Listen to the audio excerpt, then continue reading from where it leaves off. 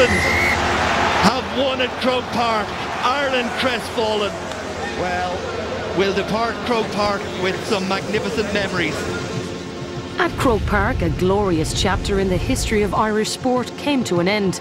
All the while, a blank page was being prepared across town.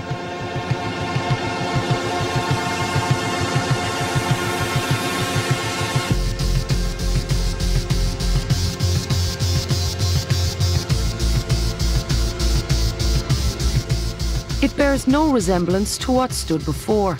The Aviva Stadium is complete. And yet the memories of the old place still echo from these transparent, shimmering new walls. Lansdowne Road was a quirky sort of stadium. Got a train line going through it and a station. I don't particularly do nostalgia very well, I have to be honest. But I have some wonderful memories from the place. It's like getting married. It's like seeing your first child the first time you go to Lansdowne Road. The Spanish used to come over and start, and seriously, they would start laughing at the pitch. I didn't think it was a funny pitch. It's almost been like watching a child grow up, and it's almost to full adulthood.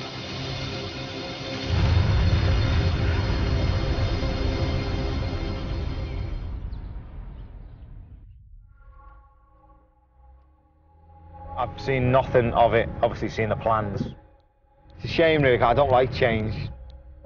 As much as you've got to move with the times, it is sad. It's sad, especially when you played there and you've been a big part of it. It was 12 years.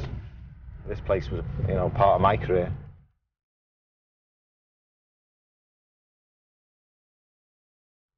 Was that it there? Looks like a greenhouse.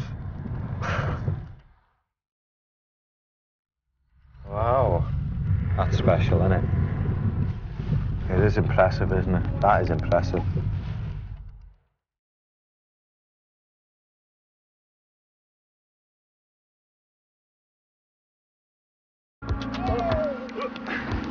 I never really thought it'd be like that. I didn't think it would be perspex, but I'm really impressed.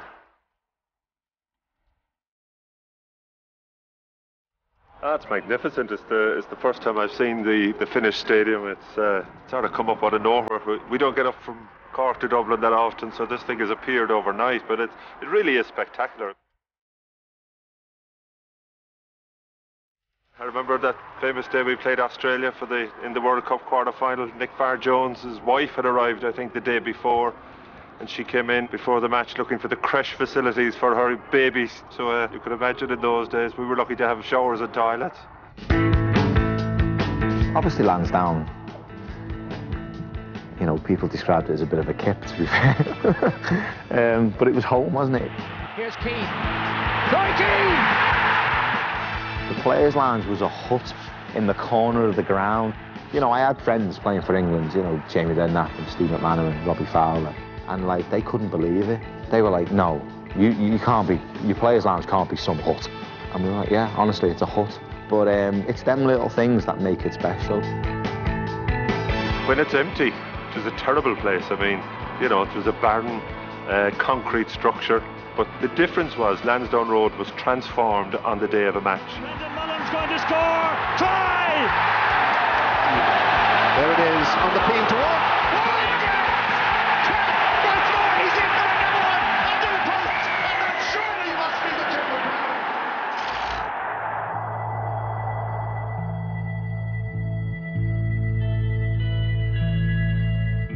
It's been an extraordinary journey, I suppose, over 7 years. But it seems like yesterday when we went in for the demolition day. And Croke Park was grand. It was great that we didn't have to go abroad.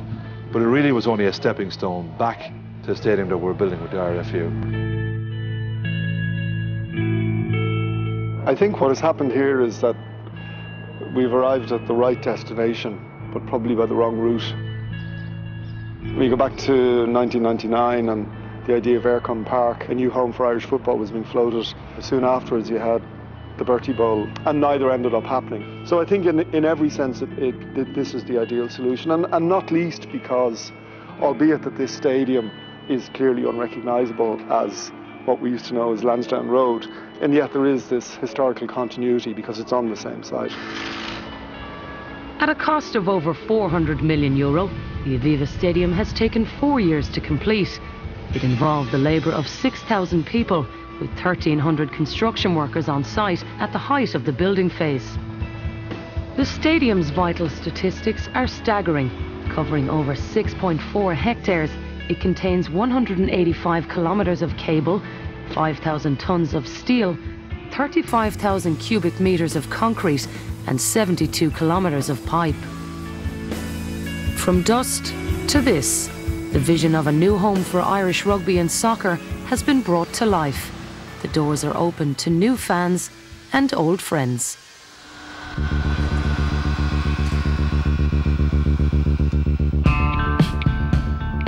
This is my first view of this, Ken. What about you?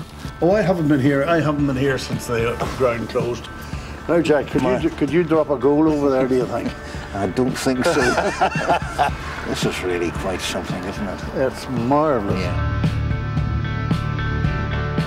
When you think, you know, in the early days, Ken, you remember they used to erect special forms along the touchline, and you could buy a touchline seat, and it was actually on the touchline. Yes. They were only a few feet away from the touchline, actually on the grass verge.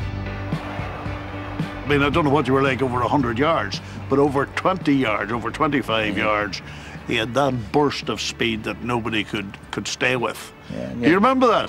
The ball goes to Captain Jack Kyle, who tries to break through England's defence.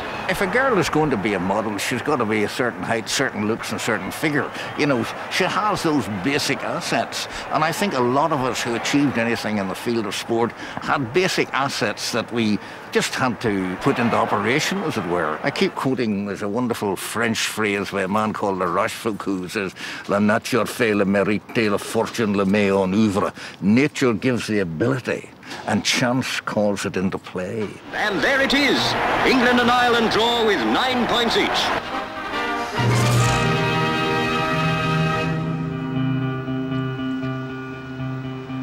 It was going out on the pitch. It was the noise out there on Lansdowne Road, walking up there. I can hardly call it a tunnel really, but up the steps and out onto the pitch was just a wonderful experience every time I did it. There's something here, but there's going to be a yellow card for Mick McCarthy. There's many comments passed about it being a rugby field, and you could see the teams come out, have a look, and start having a look round. And goes Stapleton, keeper flat. And of course it got better, didn't it, when Jack turned up and we started having a bit of success. The crowds were bigger, better, noisier. The whole experience, just being in Ireland for the few days, was just brilliant. Now Brady again. Yes! Cascarino in the middle, and it's Cascarino, and it's there! Chidi to Houghton. Yes! A lot of people dismiss the sort of ole brigade and all that. There's a slight snobbishness now. But it was fantastic to have those days that seem to have all taken place on sunny afternoons when the old place was thronged and Ireland were winning. Still Houghton, men in the middle, Whelan's there! You can argue about the quality of the football, but at the time success was unfolding before people's eyes in the stadium. Stolten's cross, McGrath, it's there! I've always lived in the shadow of Lansdowne Road. As a kid, it was our playground. We went in there and played our own World Cups and our own Triple Crowns on the back pitches. The original brainchild of the Lansdowne Road Stadium was a man called Henry Dunlop, who was a race walker himself, and he wanted to set up a new athletics club.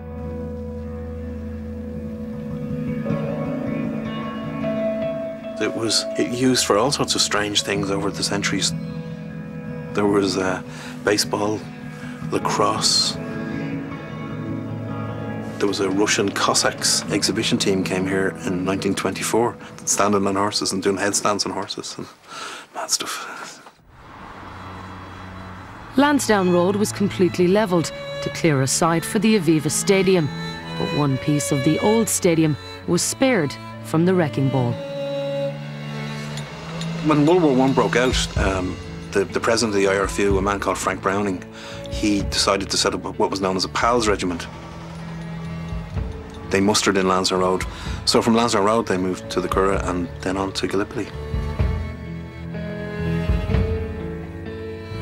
There were 9 rugby internationals who died in the First World War, and it's nice that there was a fitting memorial to them in the stadium at the time, and that it's going to be incorporated into the new stadium.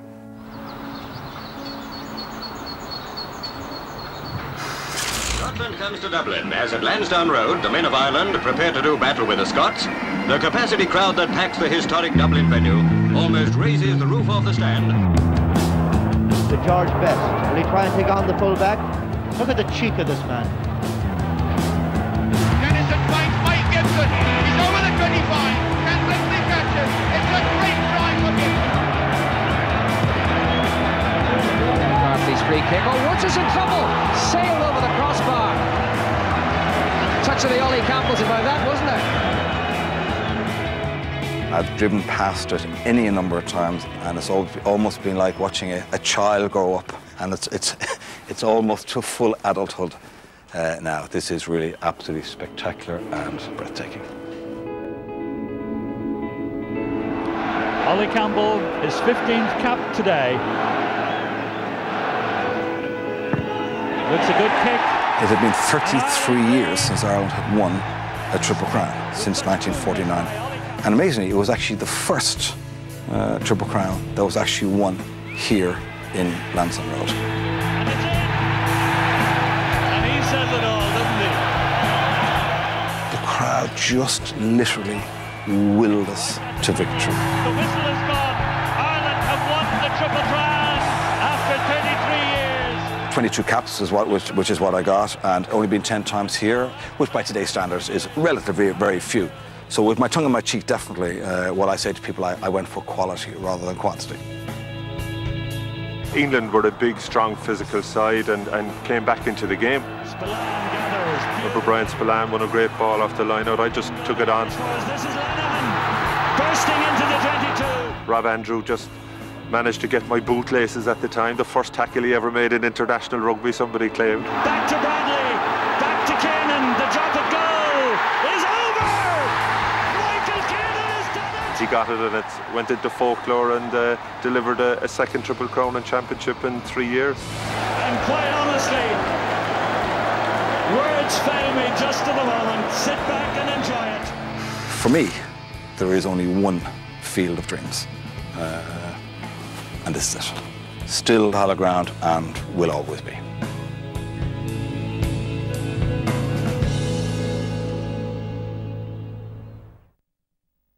From little kicks to big ones, Aviva are looking out for you. For you.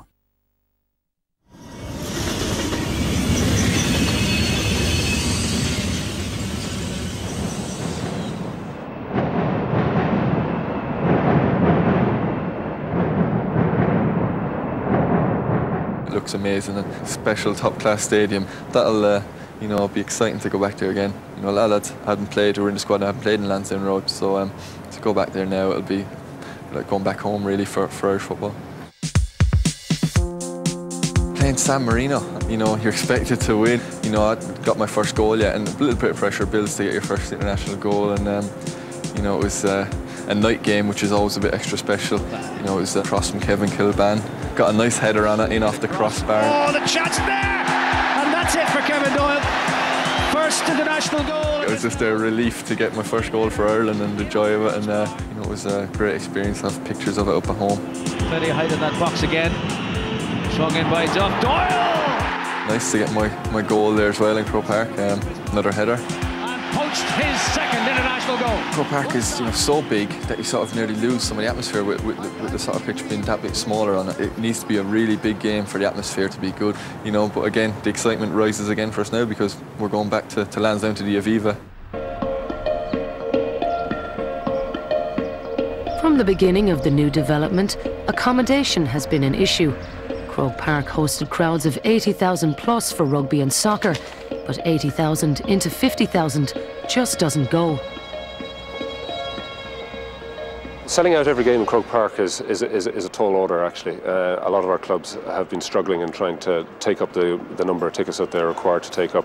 I think the reality is, for most of our fixtures, this stadium will be more than enough. I think when you look at a stadium for 50,000 people, you've got to look at the fact that there's going to be lean years as well as bountiful years. And it's all very well to think of the bountiful years and think, oh, this place is not going to be big enough. Sadly, there'll be times when they'll probably struggle to fill this. And that's the reality. And I think 50 is a pretty happy medium.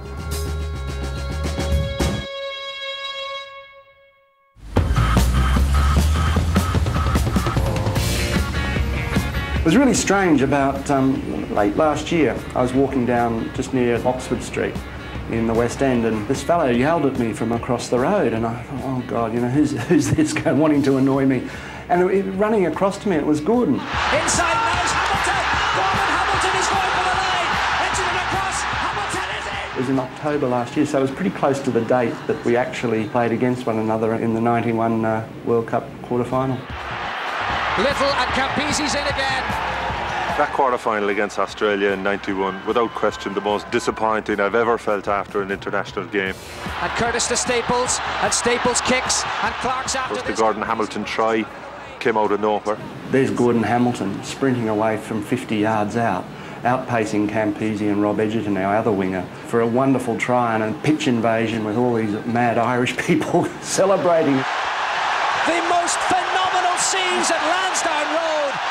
Michael Lynagh famously said behind the goals there was three things that had to happen and they would score a try. Slattery back to Lynagh. Lynagh now to Horan. Horan to Roebuck. Roebuck and now Campisi. And Campisi, Mullen puts him down. Lynagh picks it up. Lynagh's in. Dived over in the corner to much relief, and once again a very, very eerie silence in the stadium. It has to be one of the great occasions of Irish sport. The sadness only is it wasn't marked by an Irish victory. Yeah, I met Michael Lynagh recently. He was a smashing fella, but I'll never forgive him for what he engineered that day.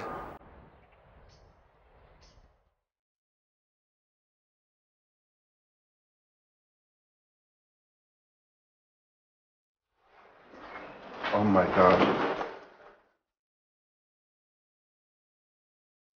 I quite like the stadium that I played in as well, but I mean, nothing like this. I've never played nothing like this in my life. It's brilliant.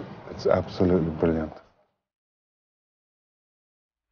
The atmosphere with the fans was the closeness that you had with them. You know what I mean? You had a laugh, even when we're warming up and stuff like that. You had a warmth about you that someone would call you, and you'd actually know them, and you'd be going, oh, geez, how are you, Jack?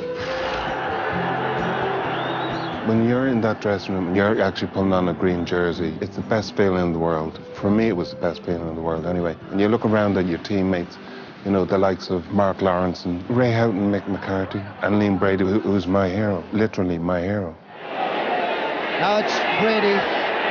Oh, beautifully played, he's in. Yes, Liam Brady.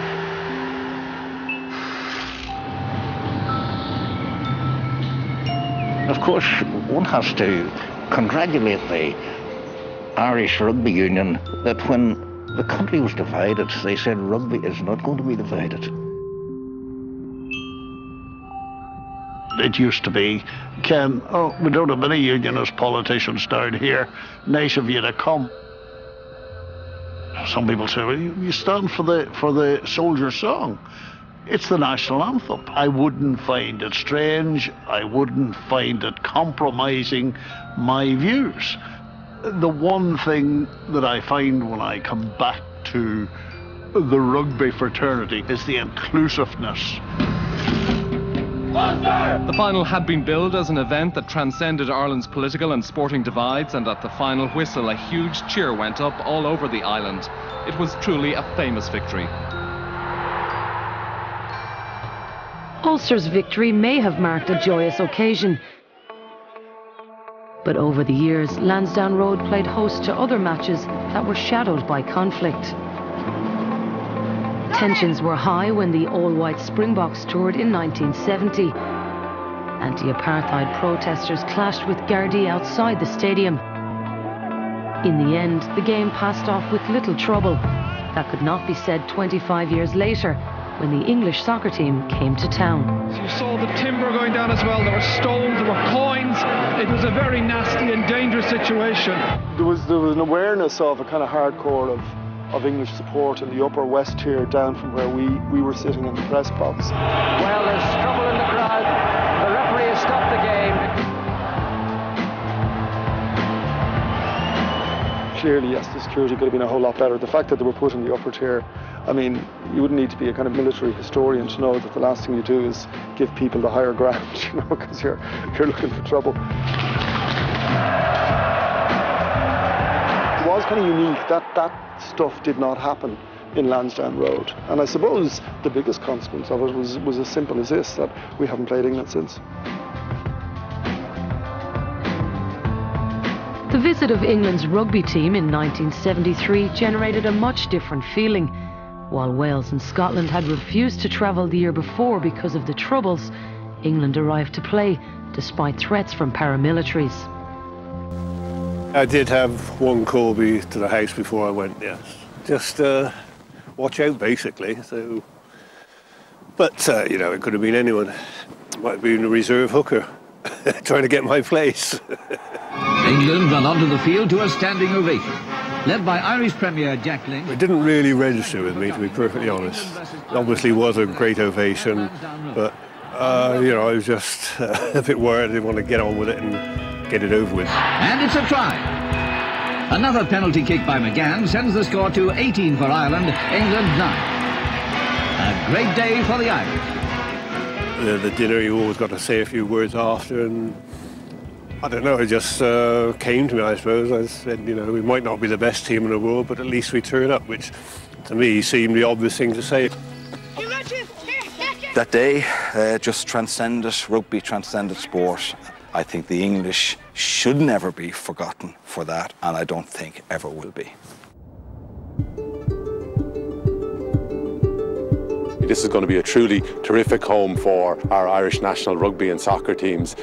Aviva investments in the naming rights of Aviva Stadium has been a critical element of the financing of the stadium, and we've been delighted to have the opportunity to support the FAI and the IRFU.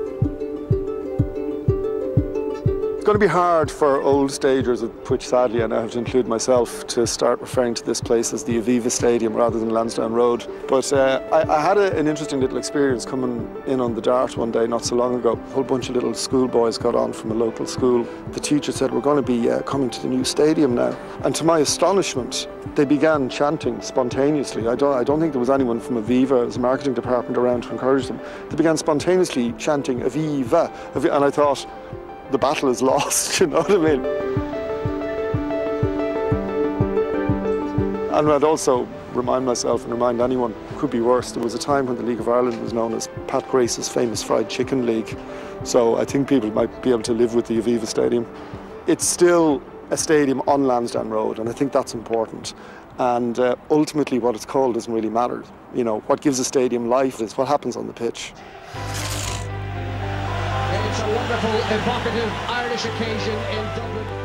I think myself and the players that were involved then might all have the same memory of Lansdowne Road probably being the best occasion. And Roy Keane with the first big tackle. And I remember Roy nailing somebody in a tackle that kind of set the tone of the game, as he did. Terrific player that he was. Duff helping it on towards Finnan. I think if we're all telling the truth, when it came to me, we're all, you know, not expected him to do that. It was just a fabulous finish. And a little cross in there, and it's come through here. McAteer! Kind of landed perfect. It kind of sat up perfect for me to it on the half volley. And I remember running away with this like real sense of adrenaline come over me and stuff, not really knowing how to celebrate. I just remember it just being electric and then being out of breath. We kicked off and I couldn't breathe. The final whistle sounds at Lansdowne Road. Lansdowne must have had 500,000 people in the ground that day because I've met everyone I've met was at that game. This was the cup final, and Jason McAteer has won it for the 10 men of Ireland.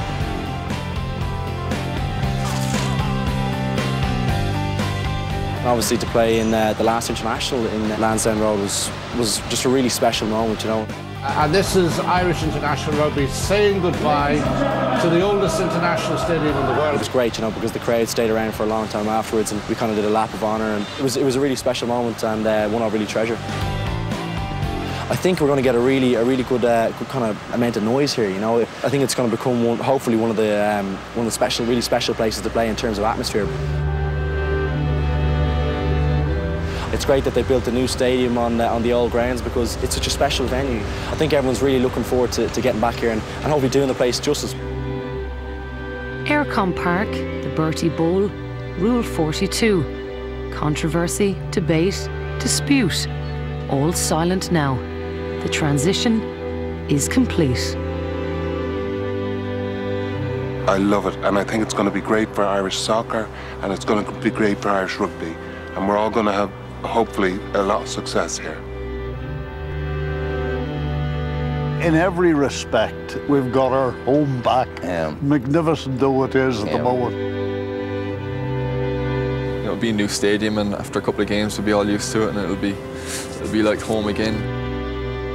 This is going to be an iconic structure worldwide. It'll be instantly recognisable and something I think that everybody in sport in Ireland can be incredibly proud of.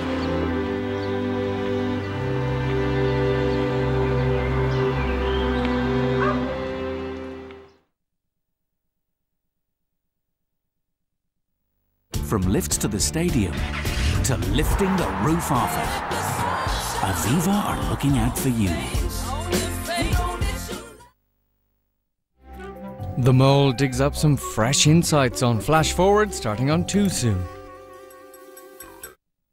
It's not always easy knowing what's around the corner, but with Aviva, there's always someone looking out for you. From making sure your home is protected,